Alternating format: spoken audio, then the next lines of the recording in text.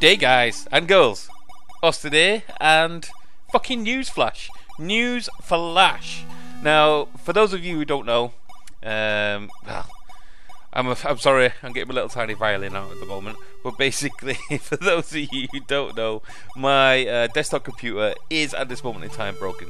It's overheating like a motherfucker. I'm trying all kinds of stuff, and the only thing left looks like I'm going to have to buy an actual new water block for my computer. But in the meantime, I've been using my laptop, we're getting amongst it, and it's good, because to be honest, at this moment in time, I'm having to think outside the box to actually get games, videos, and all that kind of stuff running, so I can give it to you guys. And one of the things I came across in my search for knowledge, bountiful knowledge, was the Wii and GameCube emulation. Now, don't get me fucking wrong, I know, I've been around the block a few fucking times. Dolphin is how you emulate Wii and GameCube, and to be honest, it's come on leaps and bounds. I mean, up until, what, 12 months ago or something like that, I literally had to get on the phone up NASA and say, look, Mr. NASA, do you mind if I hook him into your fucking supercomputer to play a bit of fucking Mario Galaxy? Because that was the only way you could do it. Basically, Dolphin emulation was very good, and it opened the doors for all kinds of stuff. However, it needed so much CPU that basically you either had to overclock or have some fucking crazy powerful computer to get it running properly, because you needed, what, 4 gigs plus, and at that time, you know, it was expensive to get a CPU with that kind of capabilities.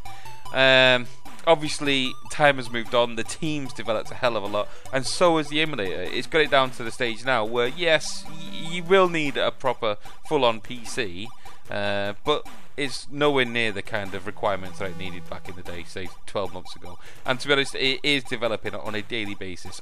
Anyway, enough off topic there. What we're looking at today is something that I came across, and it's a new extension from Dolphin. Now, it's been out for a few months, so some of you may know all about it. However, in the last few days, it's been developed even more. I believe the last update was on the 2nd of July 2015. At the time of me actually recording this, obviously. If this is the future, then it'll be a different date. But yeah, now the new version, or the new branch from the Dolphin, is the Ishiiruka. I think that's Japanese or something like that, most probably. It sounds it. My apologies for my ignorance to different people's cultures and languages. It's just my interpretation of that name. I got no idea where the name comes from, but fuck me, it is a welcome sight. Basically, what they've done is they've managed to tone down the actual requirements needed for Dolphin, this in terms of CPU, because like I said, the CPU had to be fucking mega high to play it back in the day. It's improved to where you need, like, I don't know, a few gigahertz to get it running. And to be honest, on modern day computers, you wouldn't struggle with that. I struggle on my laptop, or did struggle on my laptop, until this tips up, because basically, like I said, it's taken down the requirements. It's enabled a lot lesser CPUs to actually play it. Obviously, if you're playing PC games and things like that, it's all GPU intensive. If you're doing emulation, 95% of the time, it's all CPU intensive. So, you know, having a decent CPU is very important.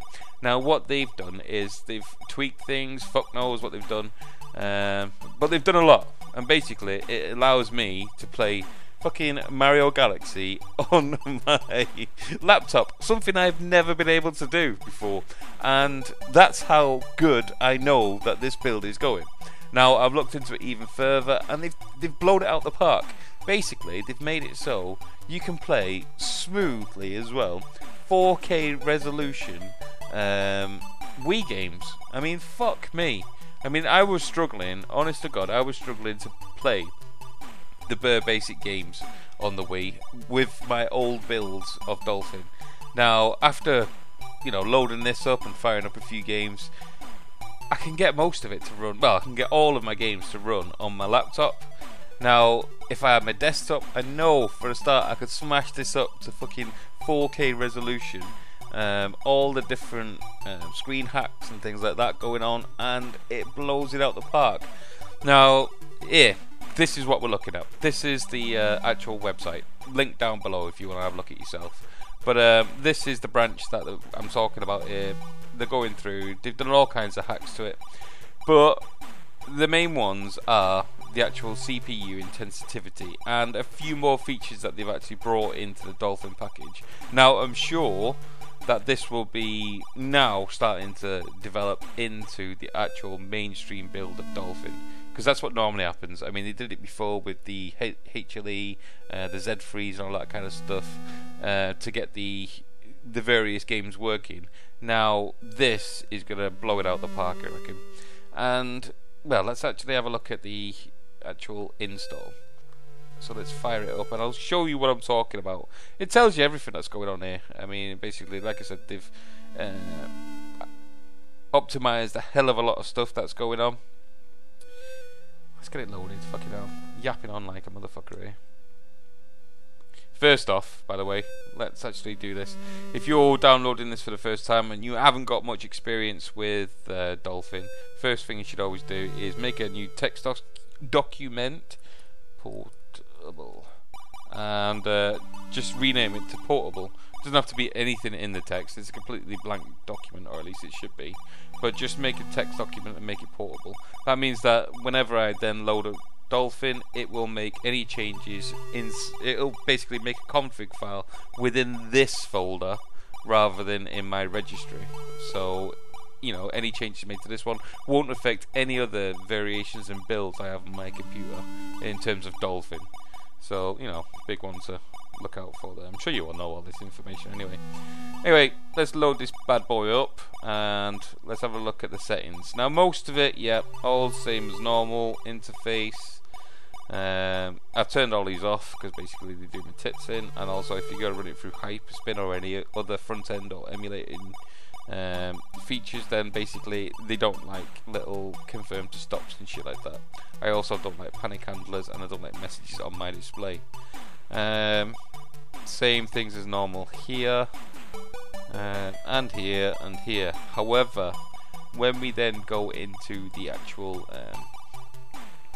setups of the graphics, first thing you want to be looking at is the OpenGL version of this has come on leaps and bounds. So if you are going to be playing this, first setting you want to be putting onto is OpenGL.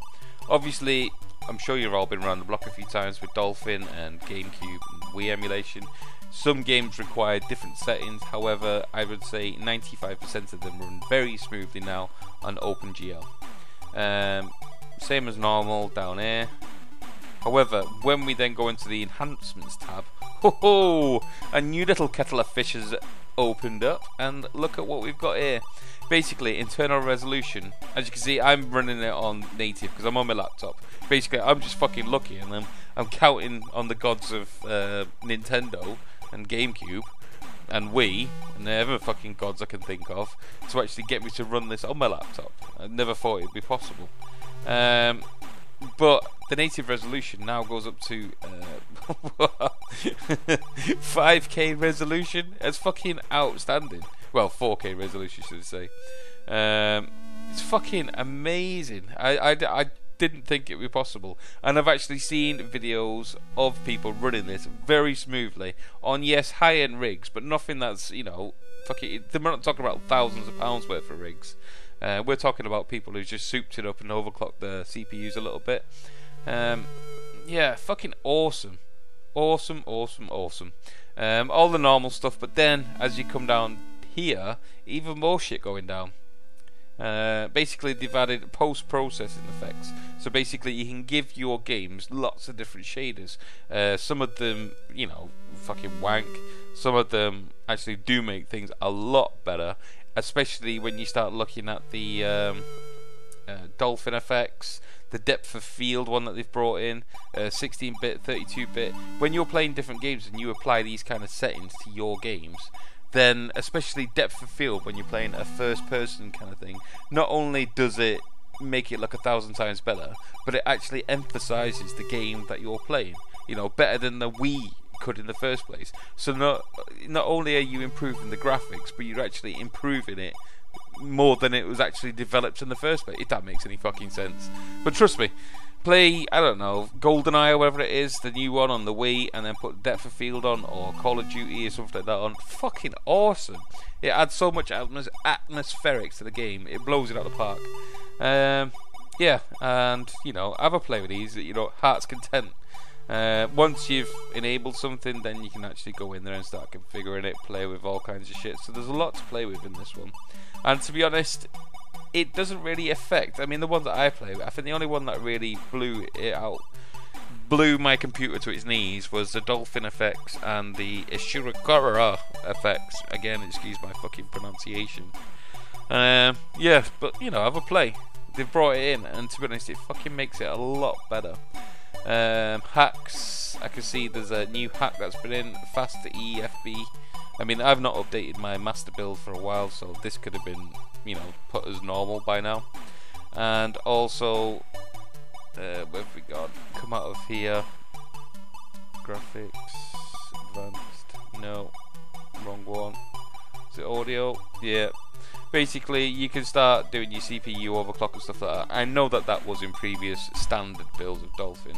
I've never actually implemented it, so I don't know what kind of shit that brings to the party, but yeah, it's another option for people.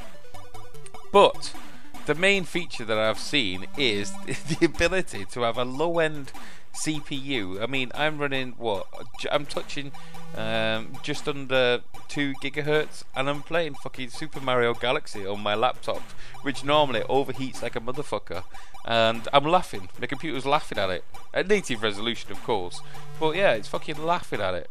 So there you go.